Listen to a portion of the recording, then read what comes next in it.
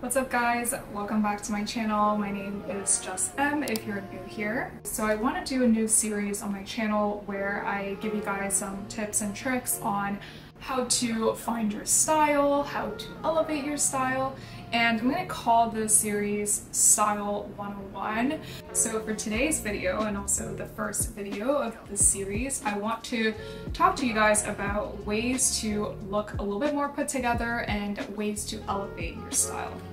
Have you guys ever noticed, like, no matter how much money you guys spend on putting together clothes, putting together outfits, buying shoes, it just never looks quite as good as maybe your favorite influencer or how the celebrity styled it, even if the piece itself is literally the same piece. So I want to break it down, share a few practical tips with you guys, ways that helped me look a little bit more put together and hopefully will help you guys as well. Just a quick disclaimer too, these are definitely all personal opinions of what I found to be helpful. Really what makes you feel the most comfortable is what works at the end of the day.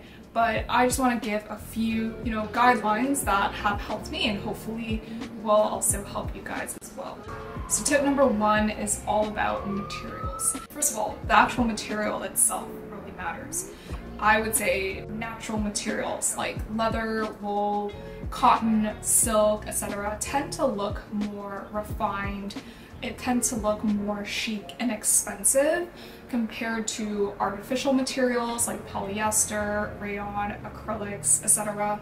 Typically, I find that they have a little bit more of that shiny kind of artificial texture that makes your outfit just look more cheap altogether. What I'm showing you guys here are 3 different clothing pieces. They all have silk-like qualities, and 2 of them are actually synthetic.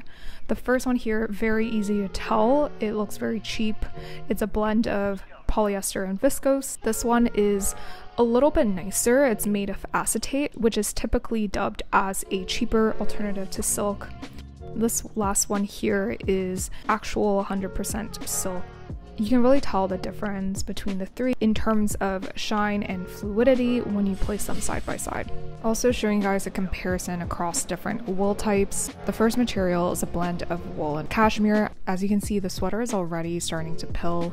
This is pretty common for wools that include cashmere since it's a little bit more delicate. However, with the cashmere blend, it makes the sweater a lot softer than regular wool and preserves heat a lot better. Mohair wool has quite a distinct look. You can definitely recognize it once you know what to look for. They tend to have longer, finer fibers, making it softer to touch. However, with the long fibers, it also results in many mohair items being a little bit prickly.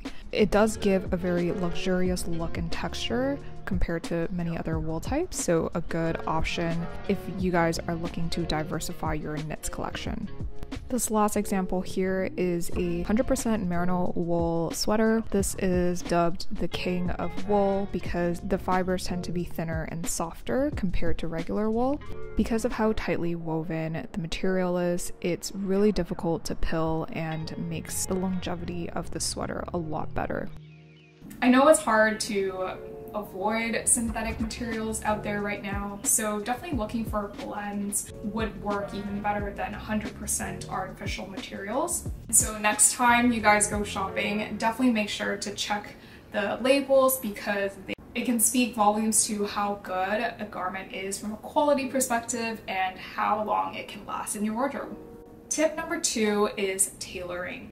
Even before you start thinking about trends and, getting on that bandwagon, I highly suggest really building a well-tailored wardrobe with the garments that you already have and love. Before the Industrial Revolution and just the mass production of clothing nowadays, back in the day, people actually had tailors to custom make their clothing for them to fit their body, to fit their proportions. And typically these garments are meant to last years and years and years. And for some reason, we kind of lost sight of that ever since we discovered machines and fast fashion. It's even more expensive to tailor things than to just buy certain things new. But my argument is how well a piece fits on your body makes all the difference in terms of elevating your look and making your outfit look way more expensive. So I highly recommend looking at tailoring.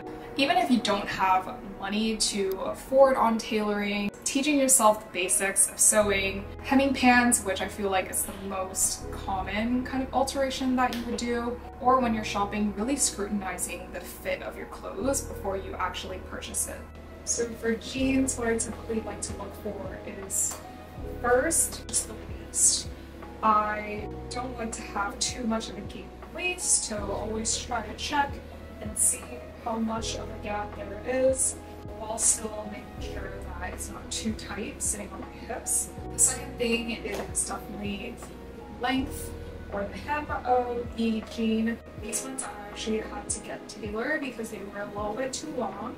I got them just right before it hits the floor, just to elongate my leg.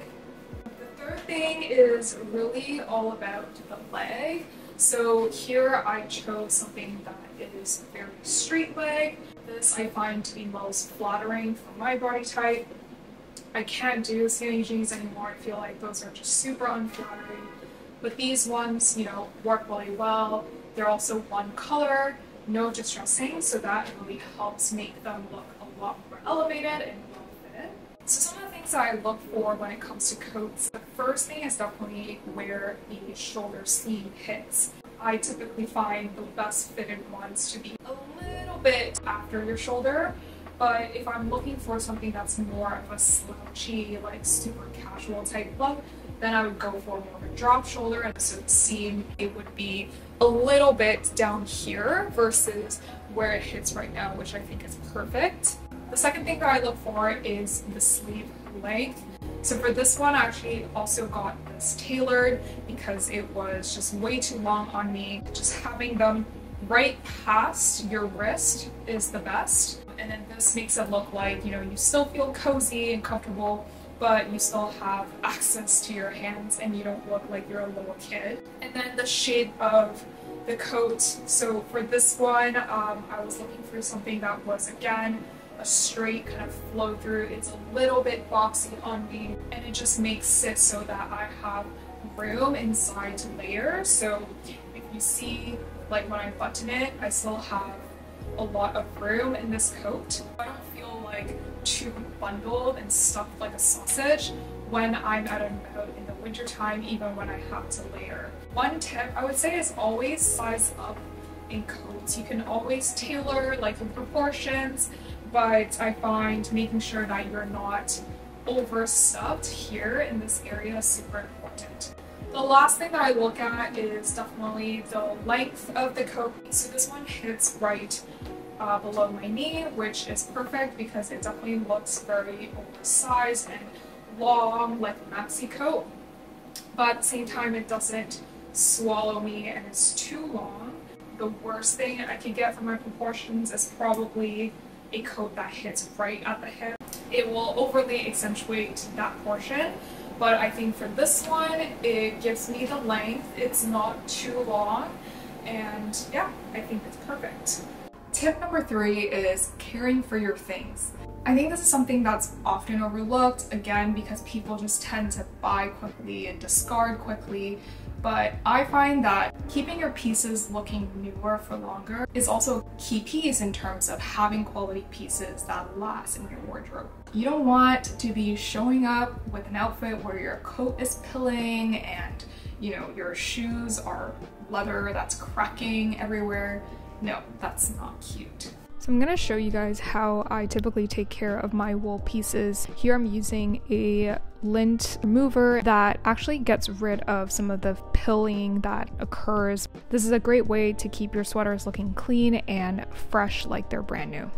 A recent practice that I've started to do is really care for my leather goods as I compile really good quality leather pieces. First, I start with a leather cleaner. This just gets rid of any impurities, any mud, dirt off your shoes.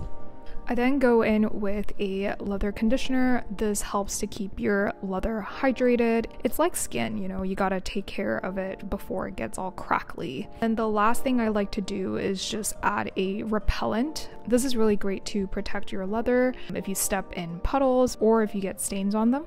My last tip is really to just launder your clothes properly. I know this sounds basic, but how many of us have ruined sweaters through throwing them in the wash and not putting on the right setting? I like to separate my colors for different washes. Delicate items like sweaters, I either hand wash them or wash them in a cold water setting with a low spin cycle. Tip number 4 is dressing for your body type. I can go on about this for too long, so I feel like it definitely deserves its own video. But just in general, I think knowing how to dress for your body type, where you want to accentuate, which parts of your body you like to lengthen versus shorten, will really help you achieve that balanced look for your frame.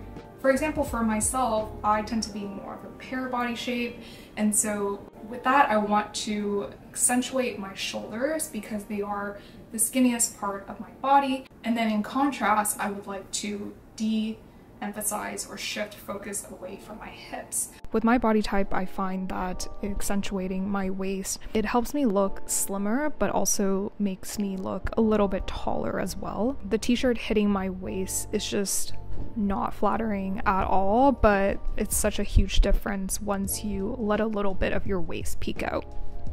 For pants, I tend to go for more of a straight leg or a wider leg. On the right, you'll see that the pant just lightly grazes over my hips, and that just gives an illusion of a slimmer frame in my opinion. Keeping the theme of accentuating my waist, I find that adding a belt really helps break up the outfit and gives an illusion of longer legs as well.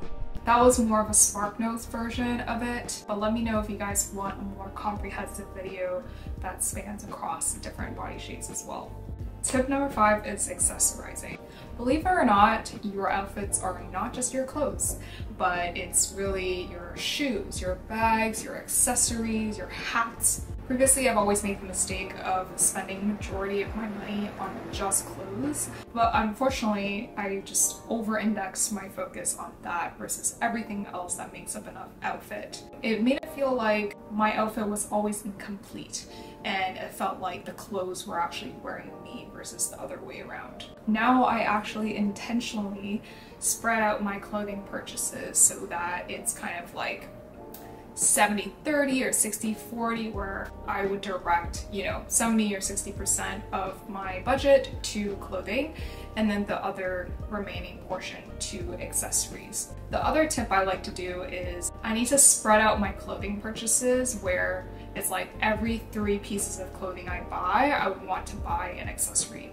It's a little bit mechanic, I want to say, but honestly helps because it does make me think about my purchases and not just blindly buying clothes, but also, making sure that I'm building out the rest of my wardrobe as well.